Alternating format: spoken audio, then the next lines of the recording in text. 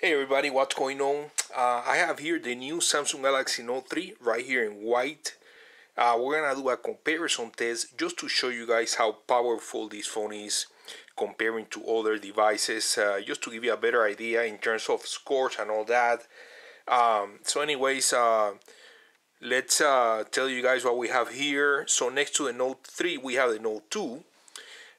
Here on this side, on the right side of the Note 3, we have the new Droid Max. On the left, the far right, we have the Droid Ultra. Here next to the Samsung Galaxy Note 2, we have the Droid Mini. And the last phone on the left is the new Moto X. As far as the Droids or the Motorolas, I believe they are 1.7 GHz dual core. Very fast phones for our dual core processors. As far as the Note 2, we have a quad core 1.6 with 2 GB of RAM. All phones have 2 GB of RAM except for the Note 3. Now, the Note 3, we have 2.3 GHz quad core processor with 3 GB of RAM. So we're gonna do an AT&t benchmarking test, and we're gonna go ahead and start. Let's start with the Moto X. As a matter of fact, let's open all of them, and we're gonna test again.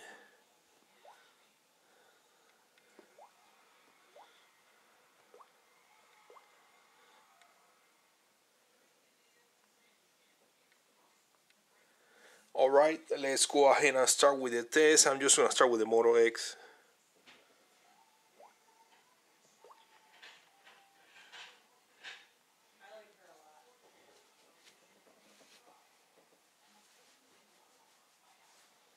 One thing I can tell you right now is that the new Samsung Galaxy Note 3, it's absolutely amazing, extremely powerful, very fast phone. You guys are gonna see the result in comparison to the other devices. It's gonna be way higher.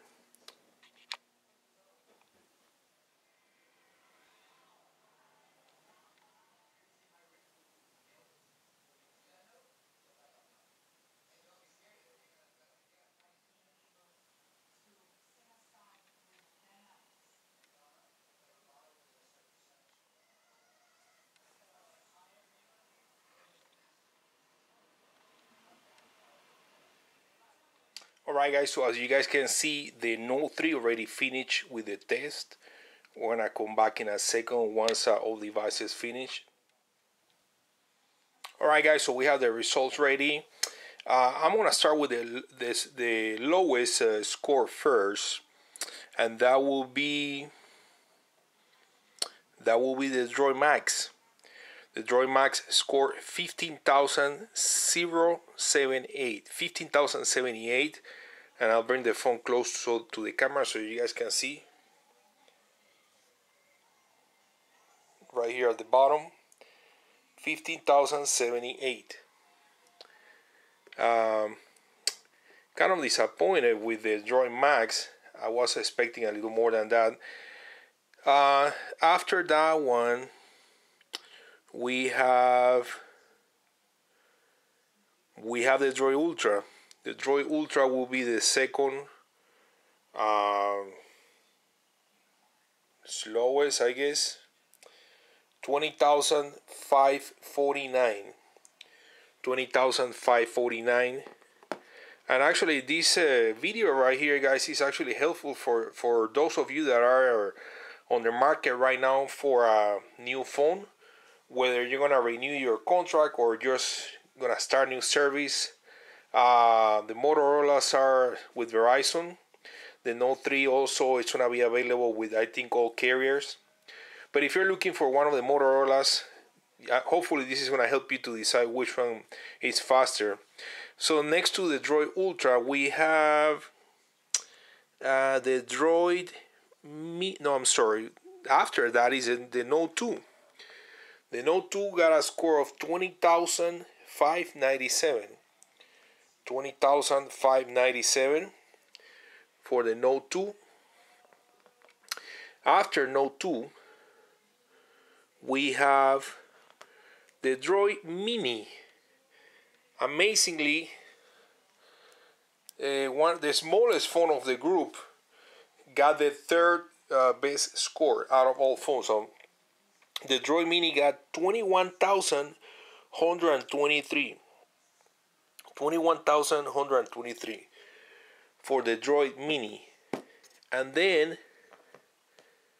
the second best score out of all phones, before we talk about the Note 3, it's the Droid X or Moto X. Motorola Moto X got the second best score with 21,487. And now let's go ahead and look at the Note 3. The score on the Note 3, this is retarded. This is absolutely amazing now. 36,261 points. This is almost, not quite, but almost double than any of the other phones. So there you have it, guys. 36,261 points for the new Samsung Galaxy Note 2. Absolutely amazing phone with amazing performance, super fast processor, amazing memory to handle all different applications or multiple applications at the same time. So guys, thanks for watching and subscribe. That was a benchmarking test comparison there between Moto X, Droid Mini, Droid Max, Droid Ultra, Samsung Galaxy Note 2, and the new Samsung Galaxy Note 3. Thanks for watching, guys.